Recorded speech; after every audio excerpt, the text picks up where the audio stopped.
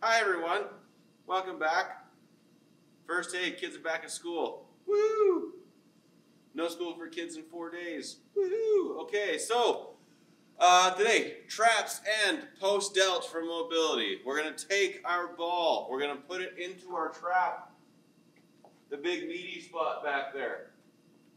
Do these ones, these ones, these ones. Okay? 8, 8, and 8. Put the ball up in the traps. If it feels like it's not super uncomfortable, find a place it is. Okay?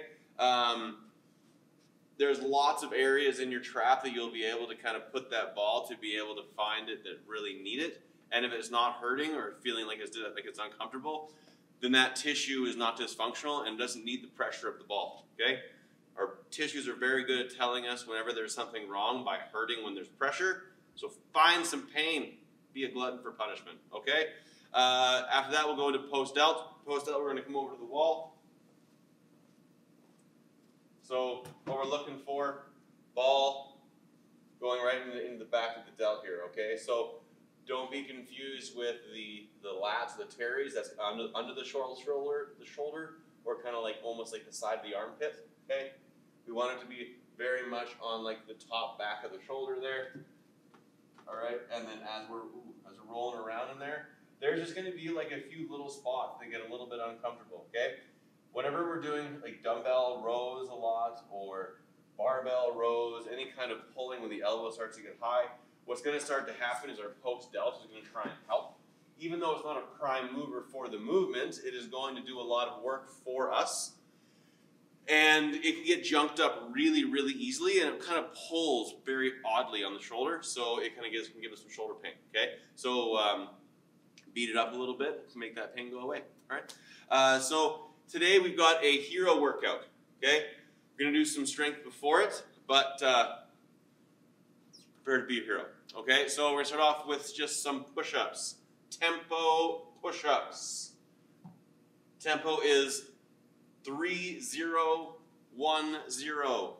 3 seconds down, no pause, 1 second up, and we're going to do 12 reps, okay? So find that good position, 1, 2, 3, touch the ground, push back up, all right? We've talked about position of the elbows for push-ups before. 45 degrees or closer is good. 45 degrees and higher becomes much harder on the shoulders. If you have cranky shoulders in the least, you want to stay in here. If your shoulders are happy and healthy and everything, and you just want more of a challenge, you can do a higher elbow push-up. Just be aware that it's a little harder on the shoulder because you don't have the lat to support the tissue, okay? It's up to you. All right, second movement is going to be a single leg dumbbell row, okay? You're not going to row with your leg. You're rowing with your arm still. You're just only on one leg, okay?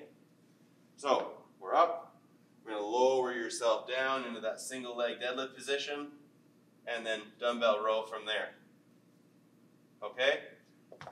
So there's no tempo on that guy. You're just trying to move through it. But you'll find if you row too fast, you lose your balance. So the tempo is kind of just built into it. You're trying to move with control, so you don't have to put that back foot down, okay? If you feel like that is just way too difficult to keep that position, and like you're like, well, the workout for me is keeping my balance, then put your back foot up on a wall and press on a wall, okay? And that press against the wall is going to help engage the core a little bit, and then you can get your row in. Hit that rep range, okay? So, today, we are going to do a hero workout for Sergeant Andrew Harnett. His badge number was 4601, and he had 12 years of service with the CPS. He also had 10 years of service with the military police.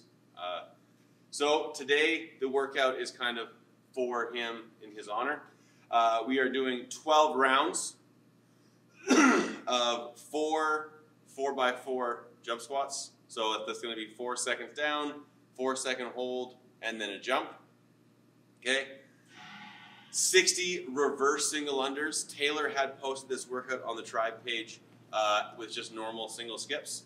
So if you want to, you can mix this up however you'd like. If you want to do 6 rounds where you're doing forward skips, 6 rounds where you're doing reverse skips, whatever, just please don't do double unders. That is quick math. That's like somewhere around like 720 double unders if you do that, and that is just begging for a calf or Achilles injury. So single unders is fine because you're barely coming off the ground. Okay, so 60 forward or reverse single skips, right? And then 1 complex. Okay, so the complex is preferably done with a dumbbell. Sorry, a kettlebell, but a dumbbell is just fine. I'm going to do it with a dumbbell.